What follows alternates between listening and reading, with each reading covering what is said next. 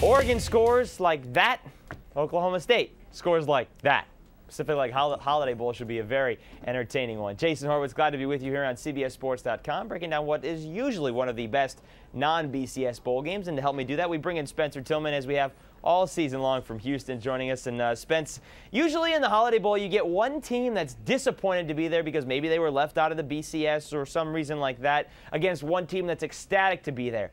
That's not the case this year. Oklahoma State, Oregon, both should be ecstatic to be there. Is this the best non-BCS bowl game? Well, it's a huge one. There's no question about that. A couple of high-powered offenses. And in terms of happy, I mean, nobody could be more happy than Mike Gundy. He's got a brand-new contract extension. He's going to make over $15 million over the next 7 years. That's a big number. What's there not to be happy about? Forget about the players. The coach is happy. And listen, take you back quick history. Back in '88, Mike Gundy was a quarterback at Oklahoma State. And, of course, that was the last time they went 10 wins in a single season. They were 10-2 that particular year. And they won it in the Holiday Bowl, a big-time drubbing over Wyoming. So, again, hopefully, turning back the clock a little bit, and they can get similar results in this one, but it's going to be a lot more challenging than the Cowboys were. And let's not forget Mike Gundy's running back in that Holiday Bowl was Barry Sanders, just to throw that out there, Spence. It helps. That certainly helps you get to 10 wins. You talked about the offenses. One is 7th in the nation. One is 8th in the nation. Is there a difference between how these two offenses score their points? Well, both of them can score, as you pointed out. One is averaging about 41.6, the other 41.9 points a game. So they're back-to-back in that department. I think if there's a difference, Oklahoma State probably can achieve their balance a little bit more effectively. Can this Oregon team do it? And again, Oregon's more focused on the run game. You know, when you've got Zach Robinson back there, your quarterback, you know, you got Kendall Hunter, then Des Bryant, the receiver, and running back.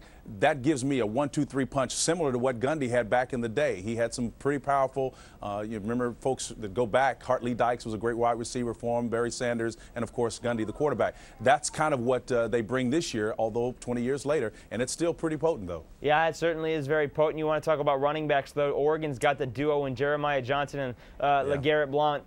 Certainly a very potent offensive pair there. How does Oklahoma State try and slow them down? Well, it's going to be very, very difficult, and here's something a lot of folks aren't talking about. You know, Tim Beckman, the former now defensive coordinator for Oklahoma State, took the Toledo job, so he's gone. So they're kind of manning that position, defensive coordinator by committee. They better find some continuity because those two backs you just mentioned are low. Together they help Oregon rank 4th best in the nation rushing the football. So they're strong, they're physical, and they're talented. And one of the things that a rushing attack can do is can neutralize that high-powered vertical passing attack of Oklahoma State. Mike Gundy's calling the plays, and believe me, it's going to take a while for him to find some rhythm if he can't get his offense on the field. And these two running backs are capable of keeping that offense off the field. One of my favorite things all season long, Spence, is when Oklahoma State's defense is on the field, Mike Gundy's on the bench drawing up the plays for the next. That was one of my favorite things all season long, week in, week out. Spence, draw up the winner in this game. Who takes it?